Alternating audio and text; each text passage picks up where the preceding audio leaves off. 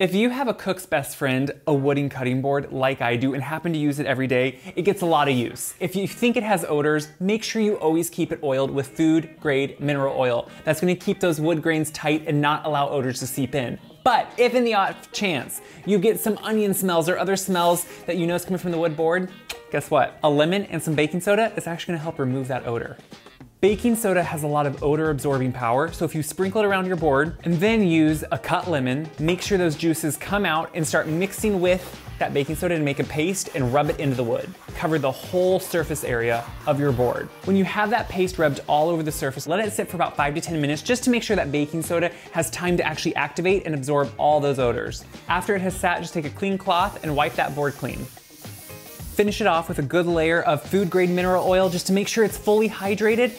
It will be good as new and it shouldn't absorb any more of those odors.